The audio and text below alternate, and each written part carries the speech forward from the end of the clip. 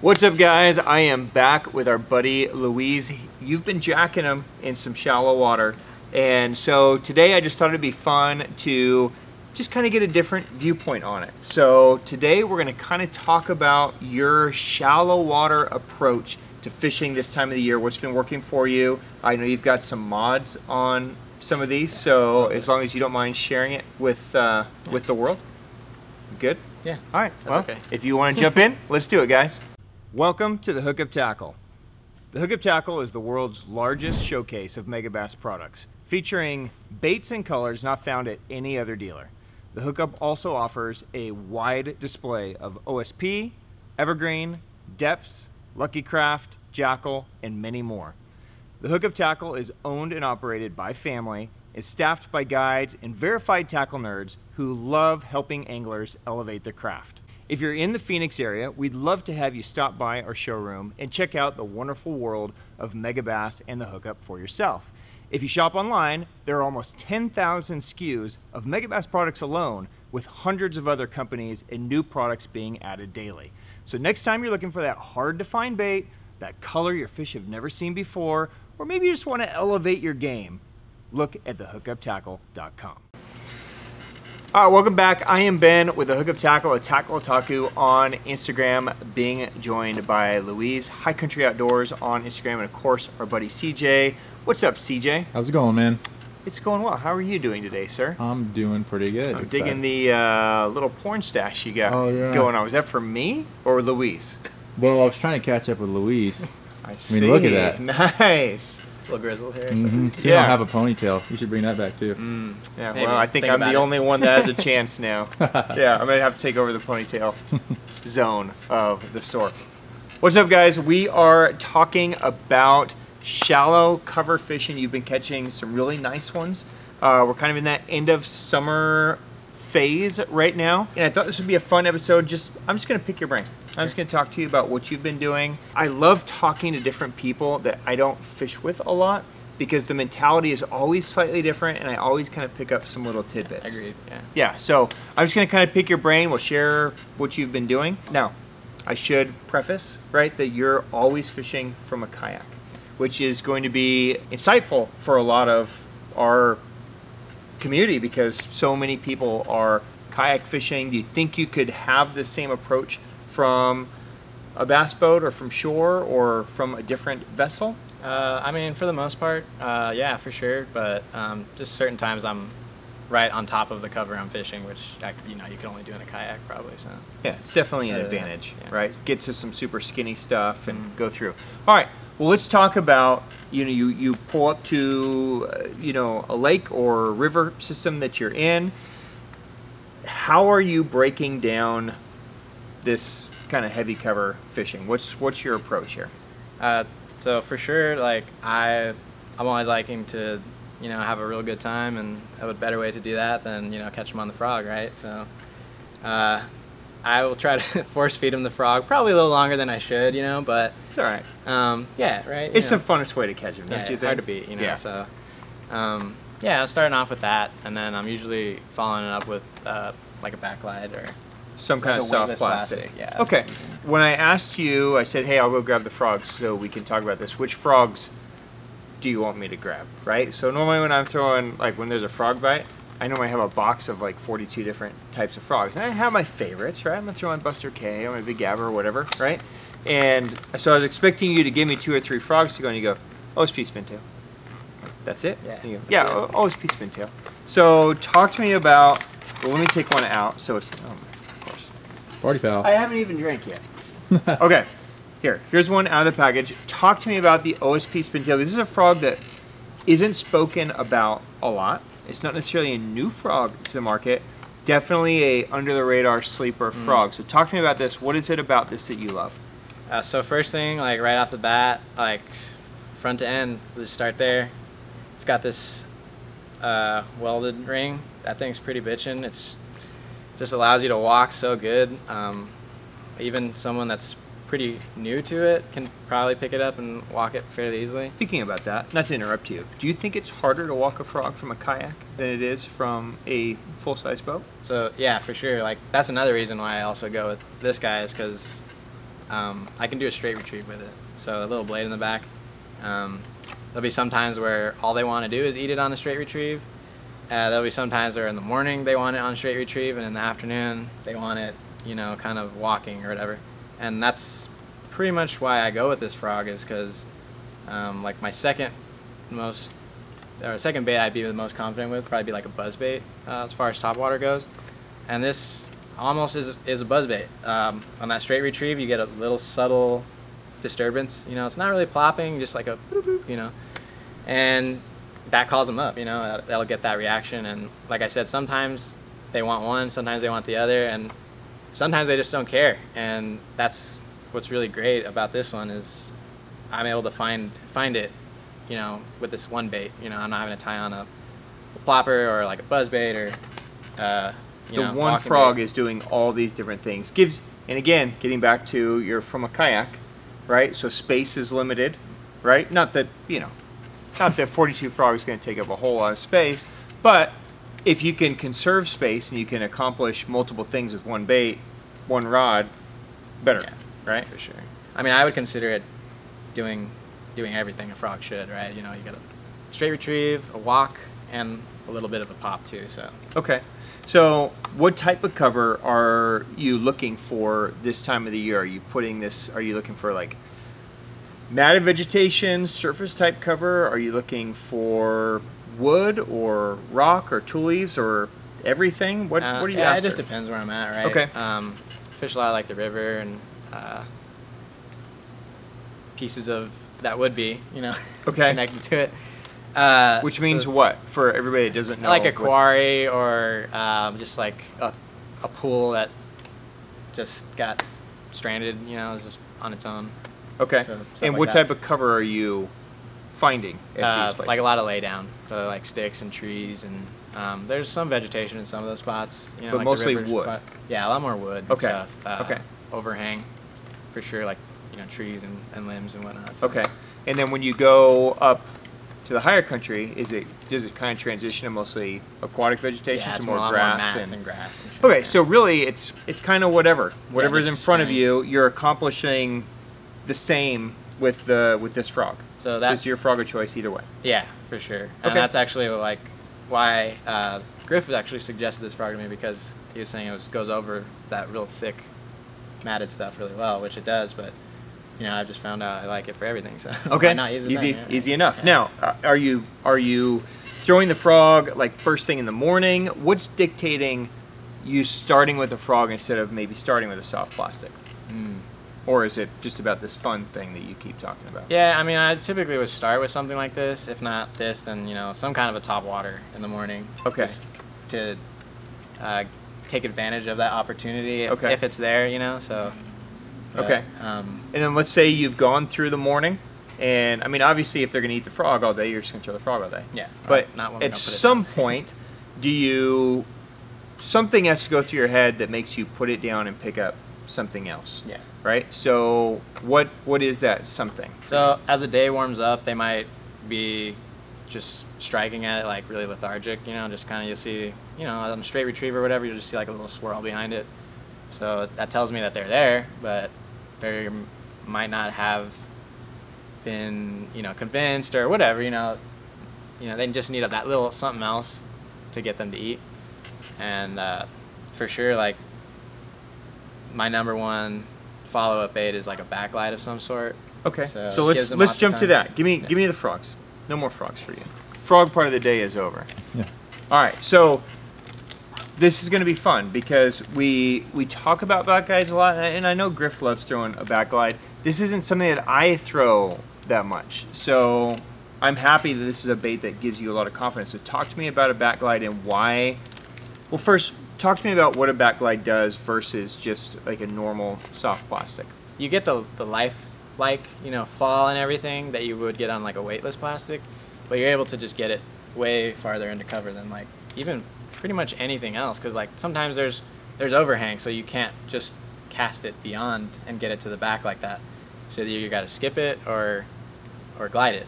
So that's probably the next best way, that besides skipping, you know, to get something all the way back into where you need it to be. One of these. So when we're talking about a backglide bait, right? We're talking about something that's kind of weighted deeper into the back end. Almost always the backlight base. So you have an O.S.P. Dolive Gill here. You've got the Deps Bullslide, right? These are your two favorites? Yeah, for sure. Okay, so you can rig these in a normal fashion, right? So you could take, like I could take this out and I could rig this the way you would normally rig it, right? So the hook's gonna come through here, right? It's gonna basically look like this on the bait, and your line's going out like this, and you basically have this like flat kind of bluegill thing that's going to kind of just like fall. But if you rig it backwards, right, so you go in from the back side to the front, then you have this weighted piece here that's allowing it to glide away from you, in essence, right? So if you guys are new to backlights, that's what we're talking about. So if Luis is a tree, right, and I throw to him with a Senko, for instance, and I land it right here, well, the Senko is just going to kind of fall down or even kind of away from the tree because my line is kind of pulling it away, right? So the fish are back here, but I can't get back there because I can only cast to here and now it's going. But if you throw a backlight in there and it lands, it's fighting to go back underneath that cover or dock or whatever it is. That's what we're referring to. I'll let you love that smell. Yeah, O.S.P. It's the best. So good. Hard to beat that scent. Yeah, Dolive smell. So It's one of those things that only fishermen will like. 100%. Yeah. It's so funny when the FedEx guys come in and all they smell is O.S.P. Right. Yeah, or you can tell when like a non-fisherman comes in, they're like, what is this store? what did you guys get? Yeah, the scent of O.S.P. hits them. These are my two favorites. This one, the Dolive, it's not as heavy. So what I like about this one is, you know, if you want it to suspend a lot more, you can just throw it like basically straight out like this. But you can add a little nail to it to get it to come down faster, or the position of the nail also will like make it come down first, or just add the weight and make it come out further. So if I'm trying to get it to dive more down into, you know, poking into some cover like that, then I'm going to move the weight towards the tip. If I need it to glide longer, then I'm going to just have it like, you know, almost to the middle. Okay. And you're just, it's just by pushing it in farther? That's all you're doing? Or are you actually sticking no, I'm it actually from the moving bottom? it. So like, let's say for the one a little more down, I would probably do like one ridge back. And like if I'm trying to just, you know, extend the glide but give it some weight, then probably like 2 or 3. So you're actually inserting it more in 2 the or center 3 of the back. weight. I see. Okay. Cool. So I like the Bullslide a lot, but this guy is pretty heavy. So it's nice, like if I know I'm already fishing deep, I can just put this on and it's gonna go down there real quick. But if it's like, I don't really know where I'm getting bit, or if it's closer to the surface that I'm getting bit, I'm definitely gonna go with this guy here, because it's just gonna hang a lot more. Okay. And then those little appendages get kicking. That's something like not really any of the other gliding baits have. They have like, yeah, most of them are more of just like a smooth, yeah, they got like a right? like a tube appendage of some sort, or like you know, hairs or something like that, but not really like a flapping one. So I kind of like that vibration that this gives too. So okay. All right. What about color? Is that making a difference for you?